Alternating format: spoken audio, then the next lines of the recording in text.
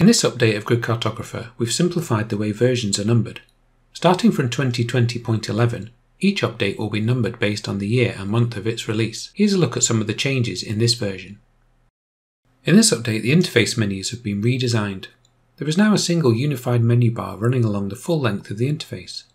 It includes a combination of both the map editing and emulation commands. This approach makes the location of options more consistent and more readily available, whatever you are doing in the application. One exception to note is that the audio menu has been removed. You can find these options, including the Force Mono option, on the status bar pop-up. Simply click the speaker icon to open the menu, or right-click to quickly toggle mute on or off. The Viewport Maximize and Type Select drop-down buttons are now an overlay rather than a part of the menu bar. Also, there are now convenient keyboard shortcuts for switching between viewports.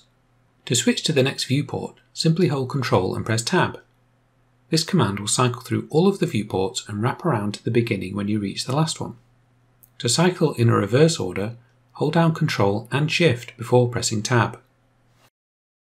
The 3D viewport got a new feature in this update which we're calling Stein Cubes. This new render mode lets you quickly visualize a 2D map as a 3D environment. To use it, simply draw on the terrain layer as normal, then switch to the 3D viewport. Under the Shading Modes menu, you can find a new option for Stein Cubes. Selecting it turns the terrain layer into cubes, similar in appearance to a raycasting engine. Note that in this mode, the avatar marker is still only constrained by edges, so a walled block is recommended to create a more solid feel to the environment. To create textured floors in this mode, using the ceiling marker will suppress the cube effect for those tiles. A handful of other improvements have been made for this release, including improved map loading performance. Please check out the release notes for a full list of changes. A link to that is in the description. I hope you enjoy this update to Grid Cartographer.